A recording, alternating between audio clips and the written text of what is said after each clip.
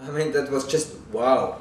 That was wow, wow, wow. I mean, I heard about this university, of course, and I know the Berjaya group as well. I know Tan Sri Vincent Tan very well, what he has done for the country. And when I heard from Maid and that Berjaya is undertaking this kind of branching into a university for the hospitality, I think that is just fabulous.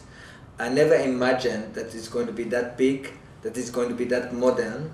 Uh, just a quick recount, my executive chef came to visit a couple of months ago here and had a tour of the kitchen and the facilities, and then he came back to our Renaissance Hotel and spoke to me, and I had to give him a tissue.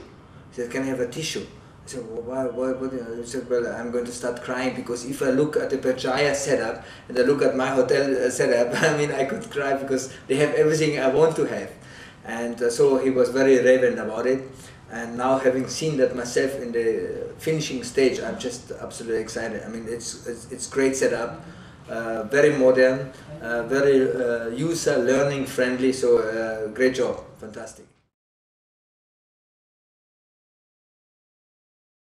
This is, I think, it's a very good idea, and I think that is something which I don't know why that has not been practiced much earlier and by other institutions, because we have a similar system in Austria on that one, that in the last year of school you can go to this industry to really see, and having gotten receiving a little bit of knowledge already from the university itself, and then going to have a look and experience that hands-on, so to speak, live.